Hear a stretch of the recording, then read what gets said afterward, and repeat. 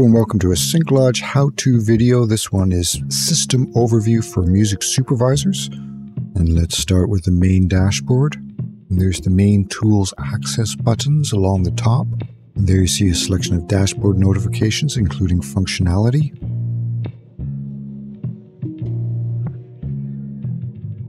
You can also set it to remind you later.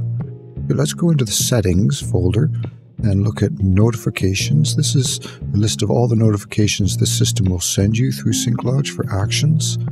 And you can decide which ones come to your external email address or which ones are just for dashboard notifications. Blue sends them to your email. Now let's go into projects. And here you see an overview of all the projects being worked on, including status, the type of project, and the level of completion. And it can be viewed in the card view mode or the list view mode. You can filter the projects and you can sort the projects. Sort by end date, and then it sorts the projects by end date.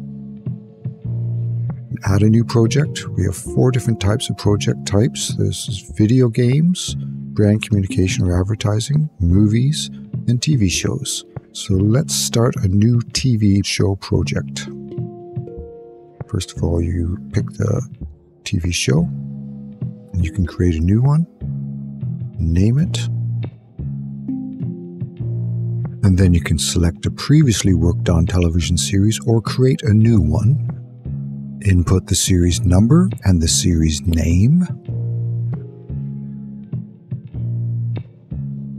Then you can set the overall music budget if you have one for the whole series. It's for sync licensing budget. And then we set the episode number and the episode name. And we create the new project.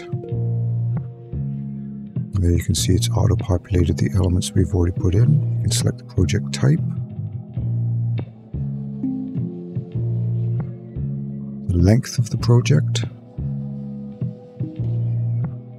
The number of spots or cues in the project. The start date, when you're going to start working on it. And the end date for project completion.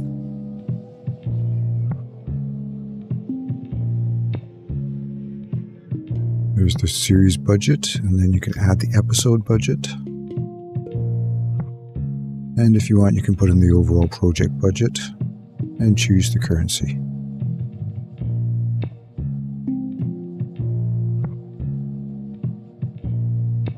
You can put in the visual production company. Start typing it in, and if it's already registered with our system, you can choose it. And then you put in the producer's name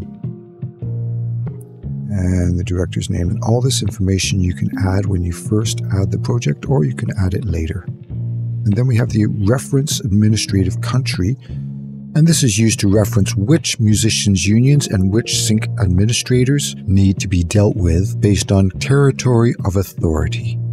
And the project distributor, if you have it, and if you have the ISAN number, you can enter that.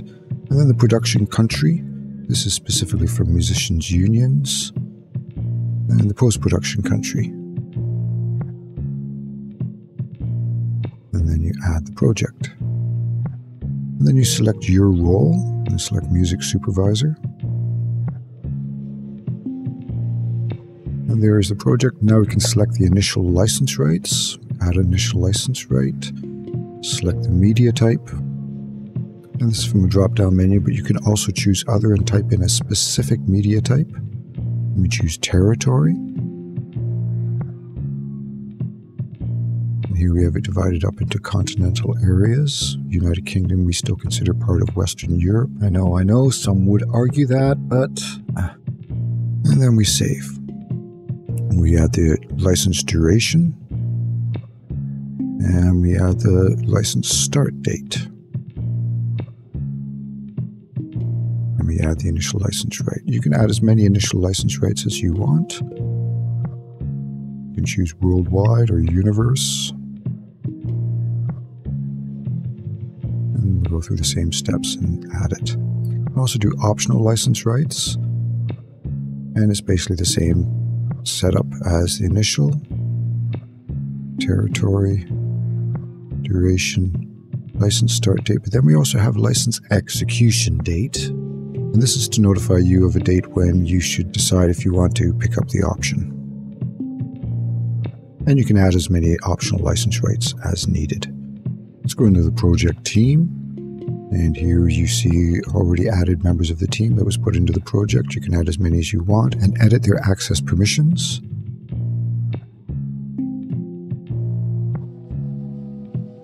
And then you can opt them in to receive a notification when the optional license execution date comes, and also receive a notification before the license expiry date. And you can choose 30 or 14 days.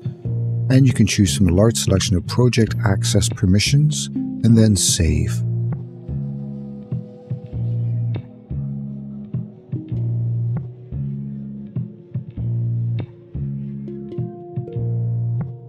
And at any time you can add a new project team member. Simply put the member's name in. And if it's in your contacts already, then you can choose it from your contacts. And you add their role. And you choose other and then type in a role. And again, enable their permissions.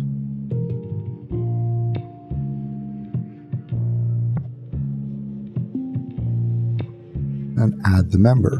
And when you add a new member, if they are a member of SyncLodge, the system will send them a notification inviting them to join the project. If they are not a member of SyncLodge, the system will send them an email to invite them to join the project. And then there's project files, where you can add project files from your main files or from your hard drive. Start with adding a brief. And then we can add as many project files as we want, and these are specifically aligned to the project. And we can add a file from our hard drive, add a video file, put in a description, and choose the file.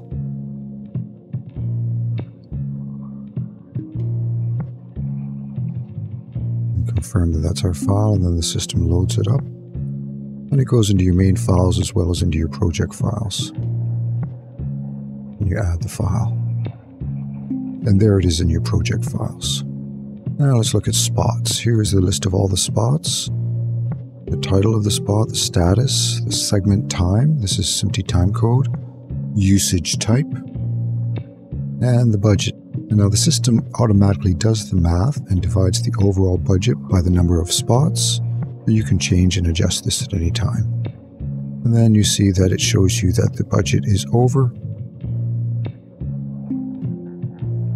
And we can go into the spot and we can set the start time and end time of this spot against the video time. And select the music usage type.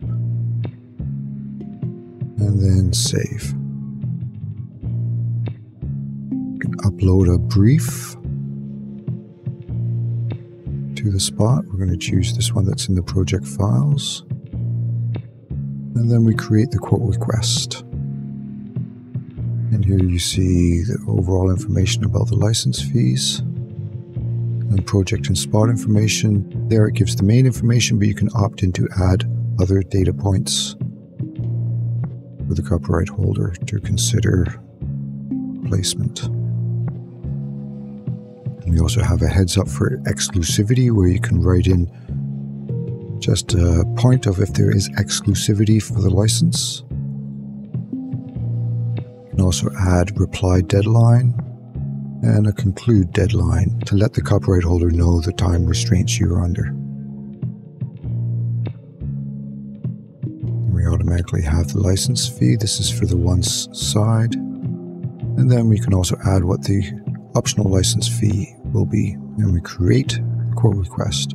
You can add a comment. This comment will go out to everybody that is receiving this quote request, and later on I'll show you how you can add personalized comments too.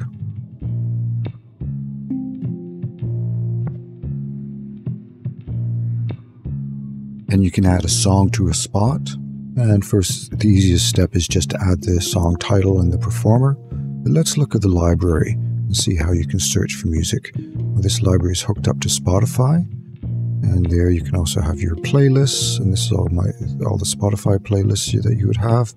We also can hook up to Apple, and we're hooking up to many other streaming services. So I put in the song title and the performer's name. I can search by ISRC as well and by genre. Let's just search for the performer and song title. And then we get a list of all the releases this song is on. We can listen to it right there. We can look at more song information, or we can add it directly to the spot. And we choose the project we want to add it to, and we choose the spot we want to add it to. And we can add it and keep searching, or we can add it and go directly to the spot. And there it is. We can listen to it right inside the spot, and we can shortlist it. And once it's shortlisted, we can search for recording information. And there you see a list with also the release titles. We're going to choose the original release, and there you see the recording information from the ISRC code, the release information, including the label name, if there are any alternative titles on the recording, the data provider, and the work or publishing information. And if you click on the button, we can get detailed information of the work, including the ISWC code, alternative song titles, the publisher, and other parties, which this one lists the songwriters. And we can choose and ask, yes, we want to include the publisher information, and we choose the companies we want to auto-populate into the spot. And there it is, auto-populated with their contact information, recording information. Any information that we are supplied is auto-populated. We can go into the publishing, see the songwriters, and also the publisher. And then we can send a quote request directly. And this is the formatted quote request that we already built for the spot. Shows all the information we opted in, and we can easily just send it over. There we can add a personalized comment to this copyright holder and send. And this shows it's waiting for ownership confirmation. Okay, let's look at files. Here's the main file storage. You can add any files. There's also contacts, which work just like your own personalized private contact system. And you can select which ones you want to be as a favorite, and then they are in the favorite list.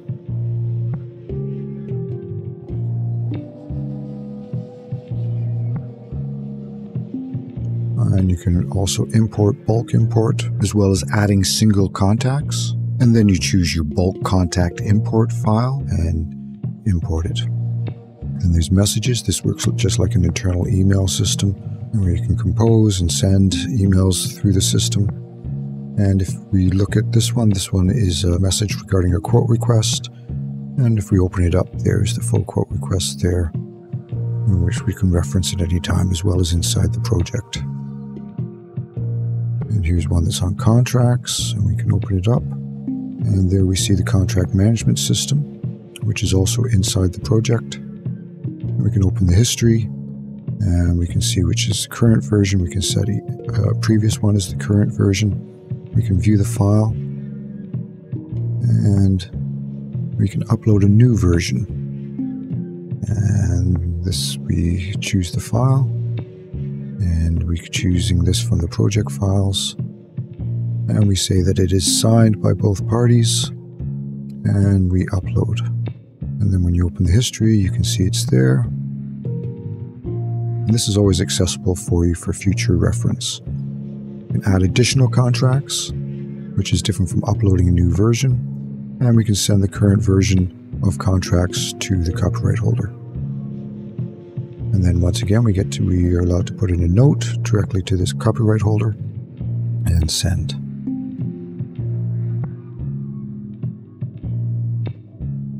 And it's sent over to the copyright holder. And we can go to the spot and see the spot. And there we see with the green indicators that everything is completed on this song. We can view the quote request, we can view contracts. And if we go into the queue, we can place it then. Now it is placed. And if we go to projects, we can see that there is one placed in the status overview. And if we go into the queue or spot list, we can see that it is placed. And there we could see in the general project overview that 4 of the spots or queues have songs shortlisted and 1 has a song placed. And throughout the system there are these little information icons, and this will give you guidance on functionality. And it's as simple as that. Now, if you need any more information, please feel free to reach out to us or look through the other how-to videos. Thank you very much.